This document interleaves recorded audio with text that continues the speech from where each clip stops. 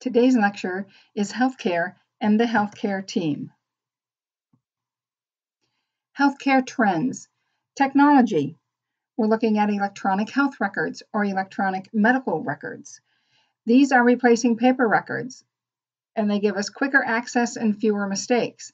An electronic health record is a history of your healthcare.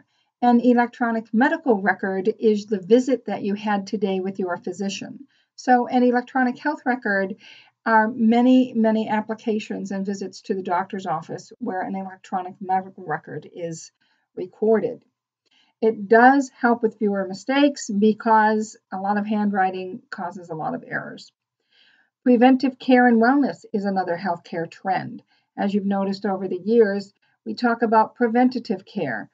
Go to the doctors before you get sick so you don't get sick. Have your immunizations, have your flu shot, go get your lab work done to make sure that you can be taken care of and that you stay well.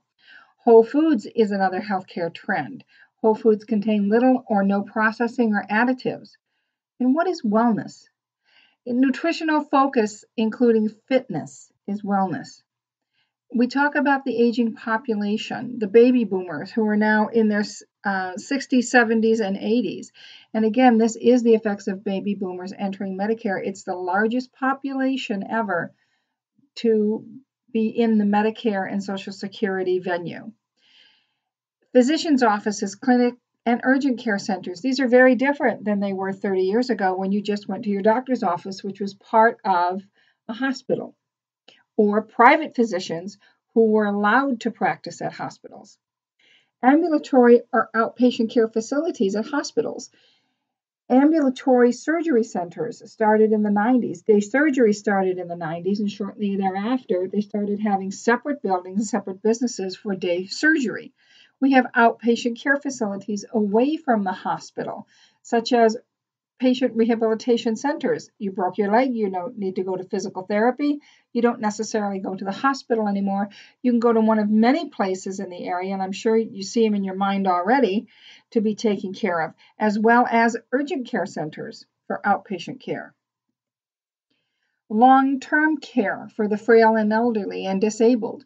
The old-fashioned nursing home where the elderly went to wait to die is been upgraded back in the 90s to a 4-tier level type of care where you can go in to recover from a hip replacement or knee replacement surgery for 7 to 10 days and go home. It's short term. You can go in to recover from cardiac surgery, open heart surgery.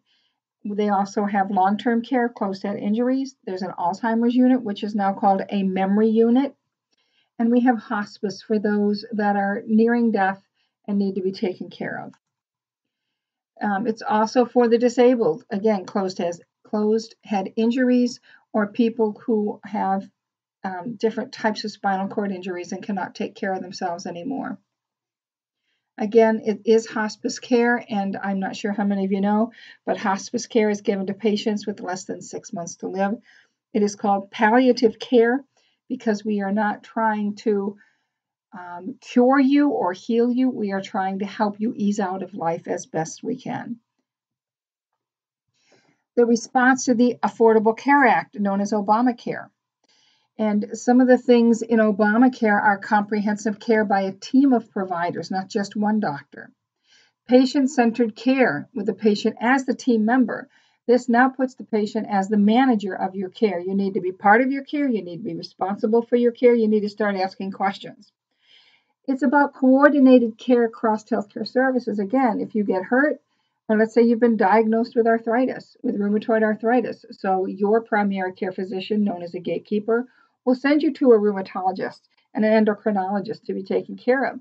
And between them and maybe some physical therapy, all members of your team will coordinate your care, including nutrition, to give you the best possible types of services and care to give you as much quality of life as we can. How about accessible services enhanced by technology?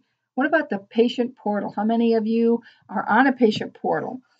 You can, instead of having to call and wait for 20 minutes on hold, you can go on the patient portal, send a request to your doctor, or I'd like to have an appointment, or do I need lab work for my next appointment? my vitamin D prescription is running out. Would you please renew it? These things can be done on the patient portal. You cannot do any emergency care on a patient portal. You need to call 911 or go to the emergency room for that. How about quality and safety based on research evidence? What's the best way to handle someone who is non-compliant in their care? If we have an obese person whose knees are in bad shape and needs knee replacement surgery, but they're not being compliant in weight loss, nutrition, and weight management and physical therapy. So quality and safety is based on research evidence, and we're finding out better ways to take care of each other. Medical specialties. Here they have 24 specialties and subspecialties recognized by the American Board of Medical Specialties. ABM's purpose is to support professional development and to certify physicians. What's a board-certified physician? A board-certified physician is someone who's gone to school, they've gone to their undergraduate, they've gone to 3 years of medical school, and then they go into their specialties. So it can be anywhere from 9 to 12 years of schooling and licensing. Once you are out of medical school at the end of 3 years, you sit for your physician's license in your state. That's not the same as board certified. So for board certification, say you go to orthopedic surgery, after 3 to 5 years in that subspecialty as a resident and a learning practitioner, you sit for a test, you pass the test in 3 different stages, and it says now you're board certified orthopedic surgeon, and you have a license to practice from, we'll say, the state of Connecticut or Massachusetts or Hawaii. Cardiology is a large field with heart disease, which is the #1 for mortality, which is death in the United States and across, actually I'm doing research right now, it's actually across the world. ECGs or EKGs are tracing of the electrical conductivity or electricity as it runs through your heart. And this is one thing that you will learn to do and do well because medical assistants do a lot of EKGs. We also educate patients in cardiology for diet and exercise for prevention and rehabilitation. Bariatrics is the medical and surgical treatment for obesity, and this does include stomach bands or lap bands and stomach stapling, among other types of treatment. And you don't just go to the doctors and say, I want this. For any kind of medical or surgical treatment for obesity, you go through a year or 2 of counseling and behavioral changes to show that you are sincere and that you want to make these changes. And a lot of times you have to lose weight, a significant amount of weight, before you have your treatment. Dermatology takes care of diseases of the skin, hair, and nails. You can go have these chemical peels to make you look lovely, or we can do dermatology for types of skin cancer. You would see a dermatologist for that type of disease. We also have diseases such as psoriasis and fungal infections. Osteopathy, this is a whole person approach, and an osteopathic manipulative medicine, OMM, is a hands-on technique to improve function and restore health. Osteopathic medicine is all about making sure that the bones in your body are aligned the correct way so the muscles can be aligned the correct way so you can have better flow through your body. Emergency medicine, it speaks for itself. You work in an emergency department. Endocrinology treats excessive or deficient levels of hormone, which regulate glandular function. Diabetes is an endocrine disease. All right. Lupus erythematosus is an endocrine disease. These are hormone and immune system problems. And lupus is in 4 or 5 different categories, by the way. Gastroenterology treats disorders of gastrointestinal tract, Crohn's disease, irritable bowel syndrome, malnutrition, GERD, which is gastrointestinal reflux up through the esophagus. Gerontology treats problems and diseases of older adults, and there are many of them. Gynecology treats diseases and conditions of female reproductive system. One type of gynecology that is treated is cancer, ovarian cancer, and uterine cancer. They also treat people with PID, pelvic inflammatory disease, and they treat people or women with infertility disorders. Obstetric deals with delivery of infants. Internal medicine are diseases or conditions related to internal organs, liver disease, pancreatic cancer. All right, internal medicine. And this additional training focuses on one of 13 subspecialties. There are 13 subspecialties in internal medicine. Nephrology is the study, diagnosis, and management of diseases of the kidney.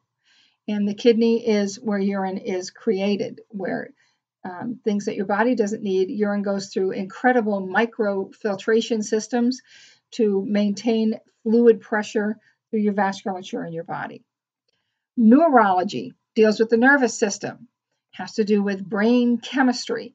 Psychiatry is a neurological, they go together, neurology and psychiatry, because we're dealing with nervous system chemical imbalances. Nuclear medicine, it's related to radiology, and it's used to diagnose and treat diseases, and it's used to show organ function and structure on a nuclear level. We usually use glow-in-the-dark dyes to help us see what's going on. Here is obstetrics, which involves pregnancy, labor, and delivery of the infant. Oncology work involves cancer patients, chemotherapy, and radiation. And of course, oncology you have subspecialties for every organ that can have cancer in the body. Ophthalmology deals with eye-related problems, anywhere from being cross-eyed, far-sighted, nearsighted, to macular degeneration. Optometrists or opticians can check your eyes. Ophthalmologists can work on your eyes. Orthopedics works with a musculoskeletal system. Orthopedics means straight child. So we're working on the musculoskeletal system. Fractured leg, broken arm. Otorhinolaryngology treats ear, nose, and throat disorders such as tonsillitis or deviated septum of the nose. Pathology is the study of disease, and we investigate biopsies from cultures and tissue samples to determine malignancy. Do you have cancer? Do you not have cancer? We perform autopsies to determine the cause of death. You can have forensic pathologists, which look into all the causes of death, or you can have an anatomic pathologist who looks at the physical body. Pediatrics and adolescent medicine speaks for itself. It's a care for children, teens, and young adults up to the age of 18. Physical medicine specializes in rehabilitation, and they're certified by the American Board of Physical Medicine and Rehabilitation. So if you do go to rehab after you broke your leg, you are going to be overseen by a physical therapist, but you are also going to be overseen by a physical medicine practitioner. Podiatry treats disorders of the foot, ankle, and leg in some states.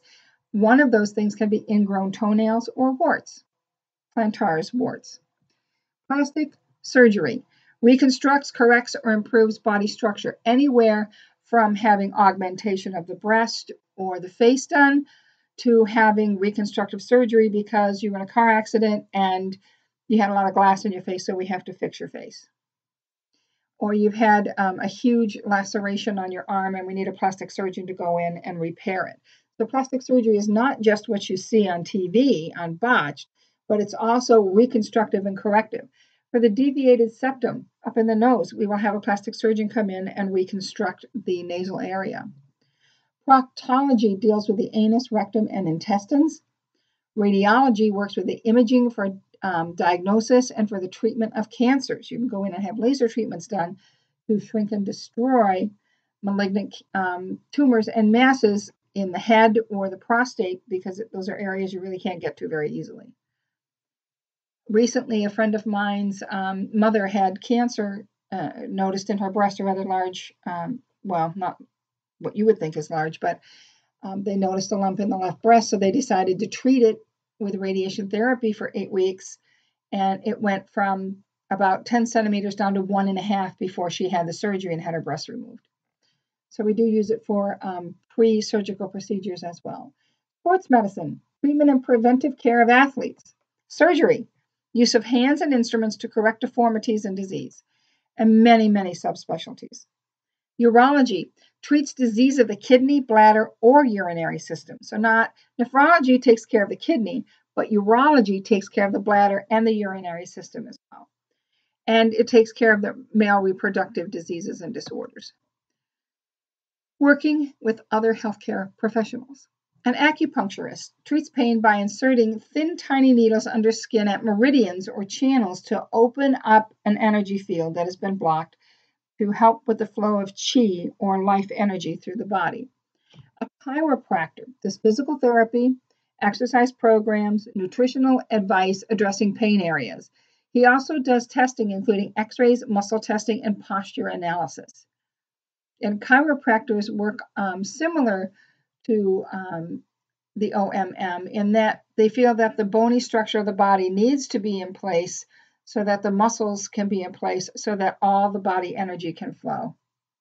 And I'm sure you've heard about chiropractors who will help adjust your spine or your muscle bones to help with improving pain and the ability to use your body. Electroencephalographic technologists assist with testing to diagnose diseases and irregularities of brain activity. This is when we put all kinds of leads on your head to watch the electrical conductivity going on in your brain. Massage therapists will use kneading, pressure, stroking, and human touch to address pain and promote healing and circulation. Medical technology. You have a medical technologist, a medical laboratory technician, and a medical laboratory scientist, all different levels of degrees and learning. Nuclear medicine technologist prepares and administers radioactive drugs, operates radiation detective instruments, as we can see in this MRI scan or CT scan. This is a CT scan.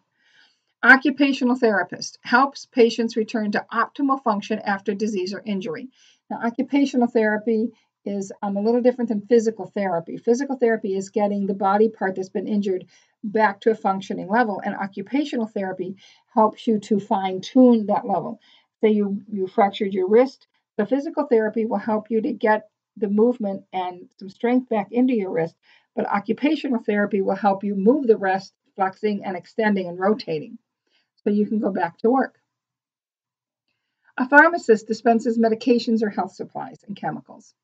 A physical therapist, again, helps patients restore function, relieve pain, and prevent disability after disease or injury, often used with injured athletes.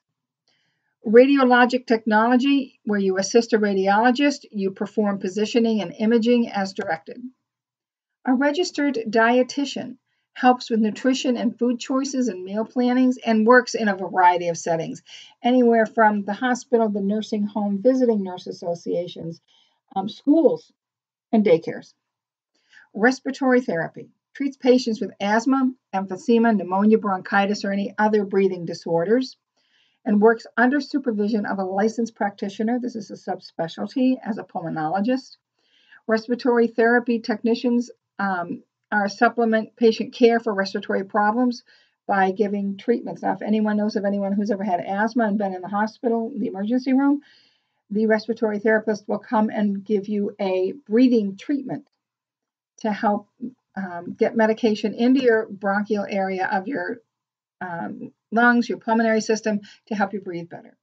A nursing aide or nursing assistant may be certified as a CNA or may have other titles, and a nursing aide or nursing assistant does basic patient care. A practical or vocational nurse duties include taking vital signs and passing meds, dressing wounds, and assisting nurses or registered nurses. Now, what is a registered nurse? Many different levels. We have a 2-year program called an associate degree. We have a diploma graduate, which is a 3-year program with coursework and clinical combined. And you have a baccalaureate or a bachelor's or BSN, which is a 4-year program at college level. And the degree, the 4-year degree, is needed to move forward to your master's or doctoral level.